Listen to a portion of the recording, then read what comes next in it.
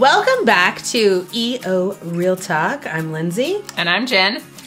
And one thing with the real part of the real talk is we're going to talk about real life and real emotions and real stuff that happens that's maybe not so pleasant. Okay, so I was telling Jen just about something real minor that had happened in my day, and she's like, oh, I've got a story for you. And my jaw literally hit the floor.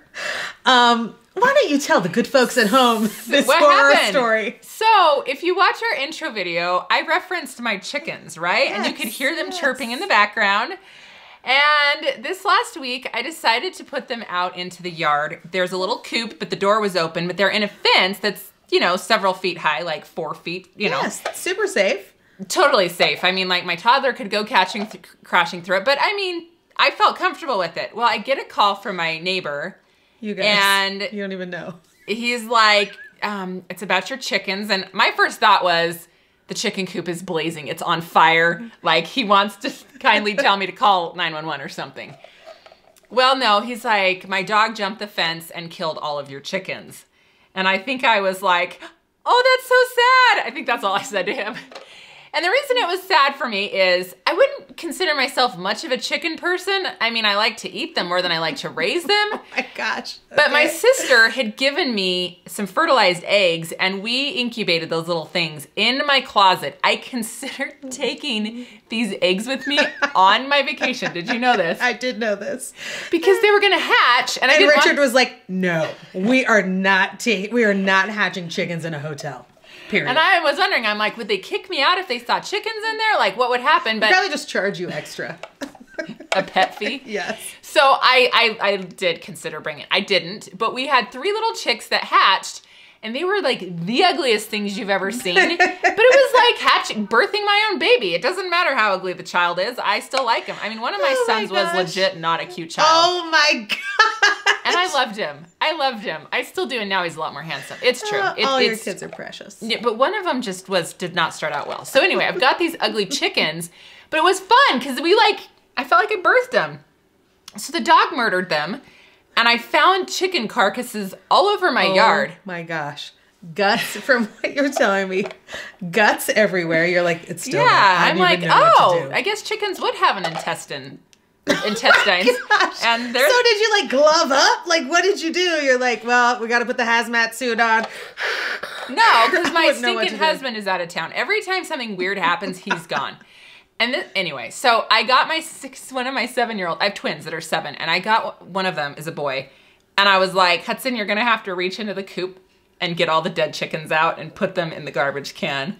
And I didn't have any gloves. So it's a good thing I save all my grocery bags. We double bagged it. Double bagged. And he'd grab their little bodies and plop them into the bin. Oh my gosh. It was great. But my kids were sad because they loved to go out and play with these chickens. So this is just... Right. And also, I'm sorry, I don't care if... I'm not an animal person. I don't care if you love or hate animals. When you see the carcass of anything strewn about, it's a little gross, right? Yeah, I don't like murdering things. It makes me sad. But when it's like something that you've raised, it's like, oh, horrifying. And anyway, the visual of the dog, I'm just thinking of like the dog from Sandlot, that giant animal. What do they call him? The beast. He wants to get over in my yard so bad.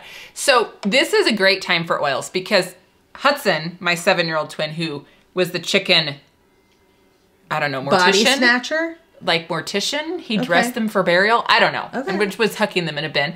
But then you've got Hazel, his twin sister, who loved the chicken. In fact, she told Richard, my husband, I actually like the chickens as much as I like you. So to tell her that they died while she was at school was sad, and she ran in her room and cried. So I want to talk about oils that can get you through emotional times. Now, I realize that some... And hatred of your neighbor's dog. Yes. But I do have incredible neighbors because they totally... They came and helped us build a better coop. They've been wonderful to work with. And we do have new chickens. They're in the backyard. Hopefully not dead. We'll find out later. So doTERRA released an emotional aromatherapy line several years ago. And there are 6... Dun, dun, dun, dun. Look at those pretty colors. Aren't these so pretty? There are 6 oils, and they're all designed to help with your emotions. Now, I never want to minimize those who need to be on a medication for any sort of mood issue. And I realize... And I'm sorry if I'm calling it the wrong thing, but if you need a medication for just whatever it is to help stabilize how you're feeling or help you to function better, please stay on it if it's helping you. Yes. But one thing I do like about doTERRA's oils is that we experience an array of emotions every single day. And so sometimes if, in the past I have taken medications, what was a little bit tricky for me is that medication targeted one thing. Like it was one type of swing in my mood. It didn't adjust to my mood, which constantly adjusted. So for example, when I found out the chickens were all dead, I was actually most sad about these 3 ugly ones that we had. We had purchased some more purebred chickens that were much cuter. I wasn't as sad about them. I had no idea there's such thing as a purebred chicken. Well, the other ones were little mutts. They're little mutts, yes. So there's different oils. So in any day, you're going to experience a ton of different emotion. And I'm going to put on the screen for you a picture of doTERRA's emotional aromatherapy wheel, and I want to explain it briefly. Right. So you'll notice several negative emotions on there. Now, I experienced several of these negative emotions when I found out the chickens were at one time, because we're like, multidimensional there was people. like, oh my gosh, like I opened the lid of all and bathe them all on me. Should I shower in them? Like put them in the Epsom salts? I wasn't diffuse all of them. Like what do I do?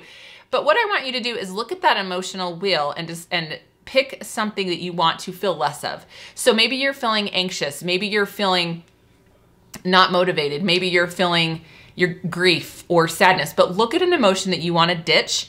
And if you look to the right and to the left of that emotion, you're going to notice a bottle of oil. One on the right, one on the left. So it's on the outside of the wheel. So let's say that you're feeling anxious. Peace oil is a really good oil to help you get rid of those feelings of anxiety. Now, I started feeling anxious during this moment because then there's me and what if my kids had been out there and the dog would have gotten to my kids when the chickens were, would he have hurt the chickens or the kids to get to the chickens, That's when I was using peace. And then I was feeling frustrated at the dog. I'm like, why would you kill my chickens? You didn't even eat them. You just murdered them. Gosh. And then I had to clean it up. So that's a good time for forgive oil, is just to help me release those feelings. I like that one. Now, one of the oils in forgive, I think black spruce is in here. Is it not? I thought it was there is a spruce in here.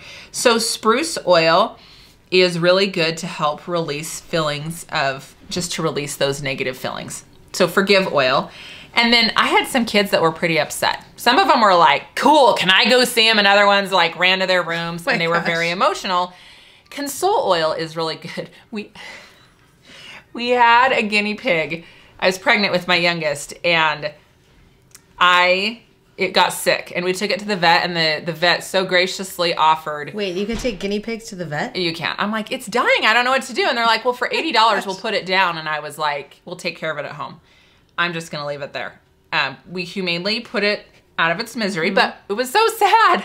Even my husband was so upset. So console oil was really good in that moment. So this was good. Same thing with the chickens, is console oil can be good.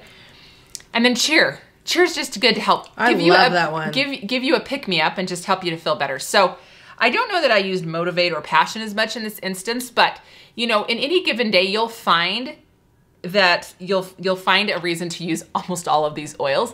And then it's kind of an intuitive thing. Like if you find that you don't love the smell of one, use what does appeal to you. Yeah. So like the day that happened with my guinea pig, I actually for the first time was like, I really like console because my body and my emotions needed what that had to offer. So. Okay, I want to talk about something that a couple years ago I listened to a presentation from some therapists talking about how they are using these emotion oils in their practice. And I am married to a therapist, so this was really intriguing to me. When you like walk by a smell, like a perfume or cologne or any kind of smell, and it takes you back to like your boyfriend in high school or like, and then you feel guilty because you're like, ooh, that smells good. Yes. And then he pops into your mind and you're I went one step further, and like a boyfriend in high school, I bought that same cologne for my husband and I make him wear it on date night. So that's not weird, right? Anyway, it just brings back all of those flirtatious feelings. And he actually wears it on our date nights, and my seatbelt smells like it because I make him drive my car. So when I was driving over to Jen's, I was like, ooh, it smells like date night. Anyway, I digress. These therapists were having their clients choose an oil that they liked, and every time they came in for therapy in like a safe environment where it was a controlled environment, they could, express their feelings and et cetera, they would smell this oil. And then when they were outside of the therapist's office, if they were experiencing a negative emotion, they would take the same oil and smell it. And those feelings of remembering that they were in the therapist's office, feeling safe, feeling cared for, feeling in control would come back to them. So I don't think we can underestimate the power of smell. Your sense of smell. So powerful. Nothing affects your mood quicker than your sense of smell. And there's some oils that are shown to really benefit your mood. Citrus oils are really good. A lot of floral oils are really good. Spruce oil, really good to help you just let go and release. And a lot of times with our mood, we've got to let go and release to be able to move on and overcome. So Lindsay's exactly right. You smell a cologne that reminds you of a boyfriend. And I don't think you're like, ooh, I need to have him in my life again. But it reminds you of the feelings of like being with him and being excited. And, obviously now you have that with Josh. And now it reminds you of date night, which is all sorts of exciting. I actually don't think I've ever told him that. Like, oh, hey, this is the reason why. Josh, don't watch this. Anyway, so yeah, anything mood is very quickly affected by your sense of smell. So anyway, mood oils are effective. You can also find oils that are good for your mood. Like some of the floral oils are incredible. Magnolia can be really good. Neroli's really good. Jasmine's really good. Rose is really good. And one resource that I would recommend that you find, just for the sake of making this little video not 3 hours and 14 minutes, is just 3 hours and 12. It'll be a little shorter. Is you can either buy or download on your phone the Essential Oils and Emotions book. And it will tell you what each oil can help with when it comes to emotions. And it's really interesting to check out the floral oils and the citrus oils to see how they can help you. So you can download that, so you can always have it on your phone. You can buy a copy off Amazon. But you'll be interested to see. And a lot of times you're like, oh my gosh, I've been wanting orange in my life, like yes, all the time. And then you realize why you're wanting that, to smell that orange. So I love it. Which mood oil do you use the most? Me, probably the adaptive one right now, just because it's been so great. Same. I would say overall though, Balance. Balance is like the OG mood oil. Hi, welcome home. Come here. I'm gonna give you a hug. Ooh, did you make a project? I love it. It smells like perfume. Hey, Maddox. Huh? What's your favorite? Are you sniffing me? That's cute. I love it. The day that my website crashed and died and my company had deleted my C panel, this is what I was rolling all over my body. Magnolia. It was helpful. I feel like I worked through it pretty fast. Let's say, hypothetically, I have a 3-year-old that is seriously going through something, crying, whining all the time. What would you recommend oil-wise? Besides just dunking him in lavender. Just a pure bath of lavender. Boink! So I really like, for my kids, Balance is one of my favorite. That's probably my overall favorite mood oil. I go through phases of liking new oils. I do love adaptive, but Balance is one of my favorite ones. The Kids Oil Calmer can also be really good as well to help your kids relax. You know, what I do with Why didn't I think of that? I don't know. But one thing I've done with my kids is I'll get a few oils and I'll set them on my counter and just let them pick what they want. Oh, I love that. So, and I'll ask them, what smell do you like? Kind of like I just asked Maddox, who was sniffing me. What smell you like? And like you said, if there is a smell they like, the cologne thing, right? Yes. You brought back positive memories. If there's a smell they like, that's going to calm them and soothe them, because obviously they've got some positive memories with that smell and they like it. So I let them pick. And then I kind of know what their oil is. So that's what I do. That's good. And I also feel like them smelling that in the safe space in their home creates that positive memory for them, so that when they're freaking out later on outside of the home, you can be like, oh, where's your little oil?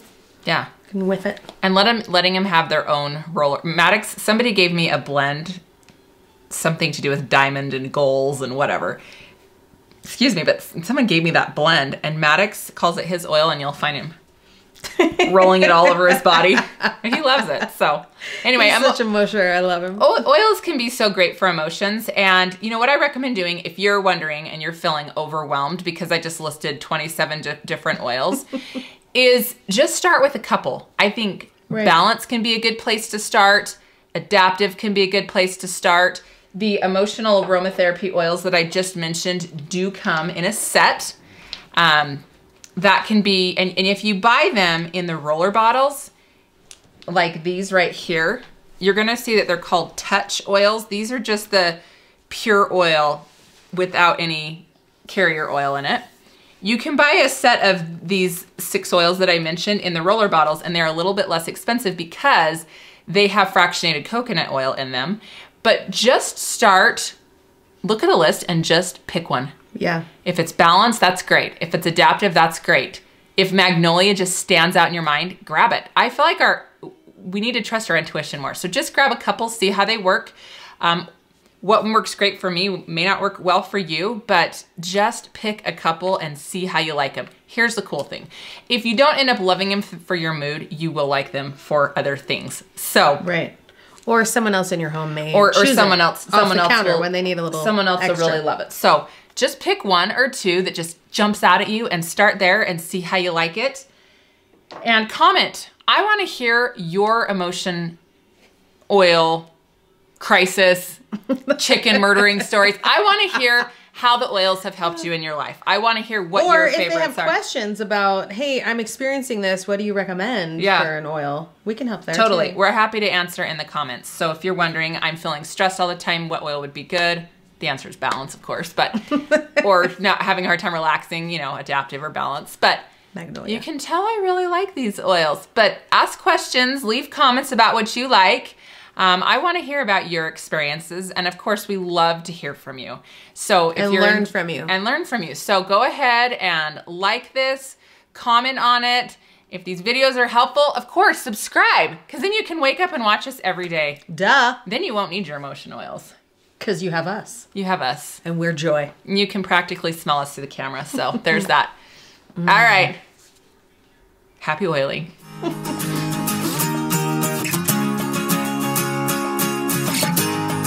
All right, so I want to know which mood oils you like the best.